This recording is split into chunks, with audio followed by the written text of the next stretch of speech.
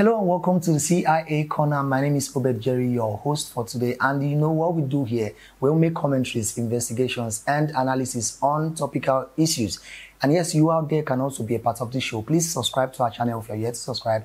Turn on your notification button and connect with us across all our social media platforms. And do not forget, your comments and thoughts and reactions are important to us. Of course, we'd like to hear what you have to say as regards what we discuss here.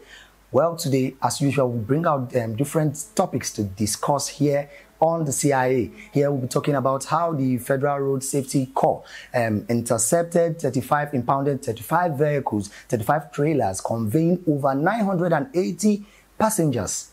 Well, let's go for a very quick break. When we come back, we look into the story properly.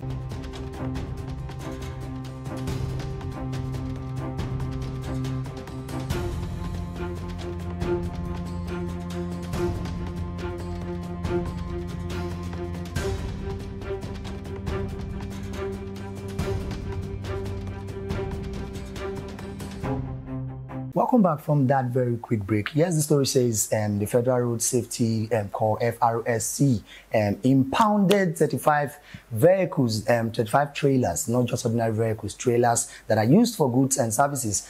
Intercepted 35 trailers that were conveying over 980 passengers. Now, one would wonder, why would the FRC intercept, impound these trailers when they know that these trailers are for individuals? These trailers are used for business purposes, and while they are not conveying illegal or illicit substances, rather they are using it to move people from one destination to another. Well, the truth is, these trailers are made, predefined, strategized to use to convey only products, only goods and services. Let's say, like the Dangote company uses these trailers to move cement, salt, sugars, and other food products, while other companies use it to transport as small as ties, granites, and other rice, even livestock. But people are now using it as a yardstick to move people from one state to another.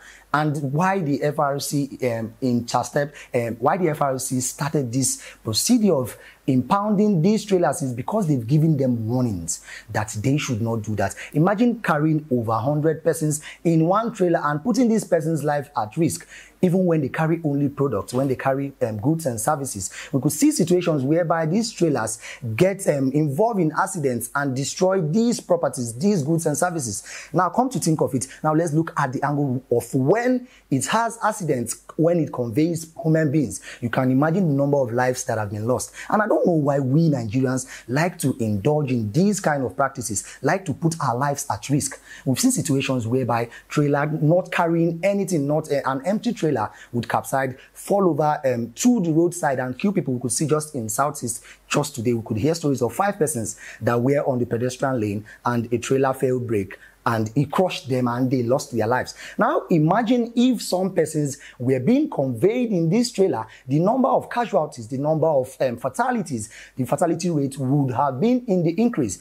Now, Nigerians are doing this penny wise, pound foolish, in the sense that you are trying to save cost by entering these trailers to save costs, to make maybe a cheaper transport or a free means of transportation, while at the detriment of your own health, at your own risk.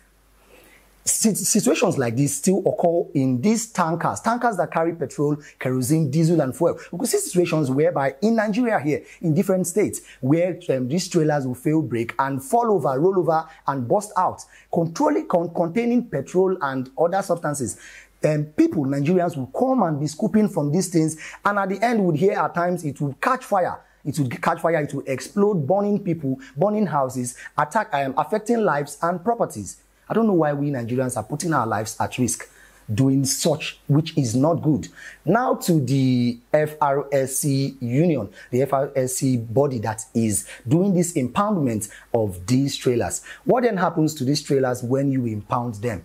What then happens to these persons? Because we could see that when, according to the story, according to the Frsc boss, he was saying that when this total number of 35 trailers were intercepted and impounded in different states in Nigeria along the Abuja Expressway, the Kaduna Expressway, and the Lokoja Benue Expressways. While these trailers were intercepted and impounded, these passengers, over 980 persons, 987 or thereabouts, they were asked to come down from these trailers. They were asked to come down from these trailers, and they were cautioned on the implications of going through these risky modes of transport, and they were left at that spot to go and look for means to get home. Now you putting them at that situation at the moment. How sure are you that these persons are safe at that point where they are? How sure are you that these persons are financially buoyant to foot their transport to get to their destinations?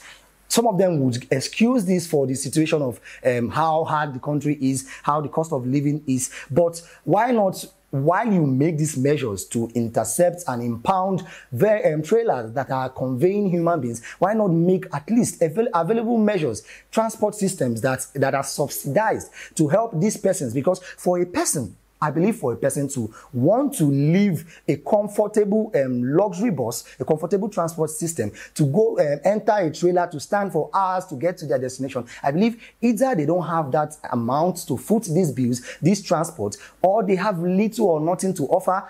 That is why they prefer to stand to get to their destination. Now, while you are making these plans, while you are making these declarations that you would impound these vehicles, these trailers that are conveying people instead of goods and services, why not make vehicles available, transport systems available at a subsidized level? Okay, if it's supposed to be around 1,000 naira, make it around 500 naira, so that any trailer you intercept, any trailer you are to impound, while telling these passengers to come down, then you board them in these available subsidized means of transport, so that they get to their destination on time and safely, rather than leaving them on the streets. Okay, go and look for means and get to your destinations. What if while they are there, they put their lives at risk and they get kidnapped, they get killed and get attacked? We know how the country is at the moment. We know how unsafe it is. We know how the level of insecurity has risen. So please, the Frsc is doing a very good job at intercepting these trailers that are doing this illegal conveying of people. But the federal government and the Frsc bosses should do better. Please look for ways to help them subsidize these measures, so that when you intercept them, you help these people get to their destination safely. And I feel the federal government to still sensitize the people more on the damages, the risk of boarding these trailers, these goods trailers, instead of boarding normal luxury buses that they are supposed to use for their transport system. They should come out and inform the public more. Go to societies, go to rural areas, go to even urban areas. Let these people know the implications of these things. Do it more on the media. There are so many medias that are affiliated to the federal government, so the federal government should please do better.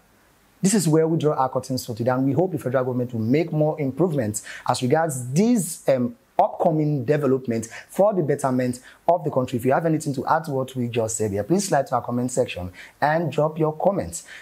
Do well to subscribe to our channel if you are yet to subscribe. Like I said earlier, turn on your notification button, connect with us across all our social media platforms. Of course, you do not want to be missing our notifications, our updates. My name is Obed Jerry, your co-host for today, and this has been the CIA Corner here on TAP TV. Have a lovely weekend ahead.